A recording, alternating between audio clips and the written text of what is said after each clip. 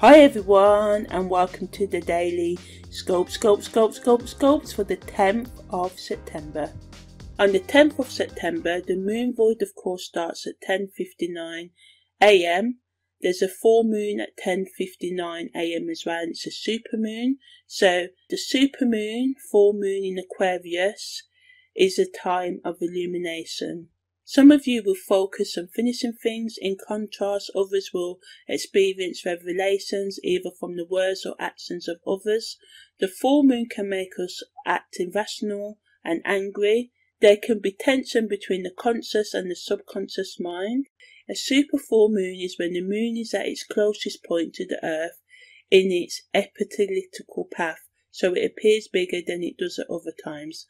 According to some astrologers, a supermoon enchants and deepens emotions, and repressed desires and feelings can surface